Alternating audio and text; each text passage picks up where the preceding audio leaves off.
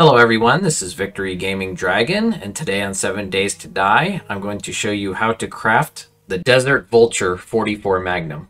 So the first thing you'll need to do is find the Desert Vulture schematic, and then you also need a workbench to craft it, 6 handgun parts, 20 forged steel, 3 duct tape, 20 scrap polymers, and 6 springs. To make higher than quality 1 Desert Vulture 44 Magnums, you'll need the Gunslinger skill.